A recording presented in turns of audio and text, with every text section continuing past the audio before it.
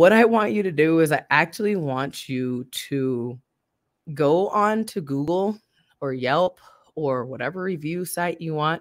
I want you to look at like your favorite restaurant or your favorite store and look at all the mixed reviews. Like, look at how many people are like, oh, this is the best place ever.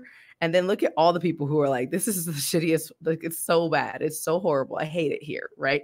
And just see that really there's no point in comparing yourself, because you could be like, I want to be just like that company. And then you realize hella people hate them. Like, they can't stand them. Like, there's no, it doesn't matter who you're trying to compare yourself to or be like. There's always going to be a level of imperfection, a level that everybody's not going to get you. Everybody's not going to accept you.